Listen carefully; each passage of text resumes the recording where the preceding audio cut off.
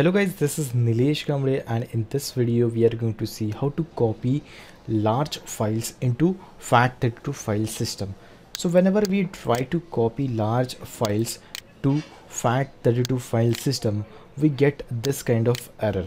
The file is too large for the destination file system, and even if we want to copy this particular file to Fat32 file system in the pen drive or in the external drive without formatting the pen drive, we can do this, and let's see how we can do this. So to perform this action, you have to download one software, that is 7zip.org.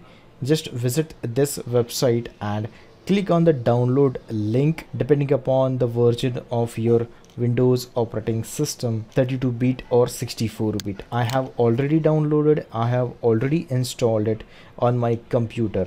So I am going to right click on this file, go to 7zip and then go to add to archive. Click on add to archive, select the path, and then archive format would be 7z. Split to volume, click over here and select 1000M. It is going to create multiple files. Each file would be of 1 GB. So once this is selected, click on OK. Once you click on OK, it is going to create multiple files which would be of 1 GB. I'm going to cancel this because I have already created multiple files and stored it over here.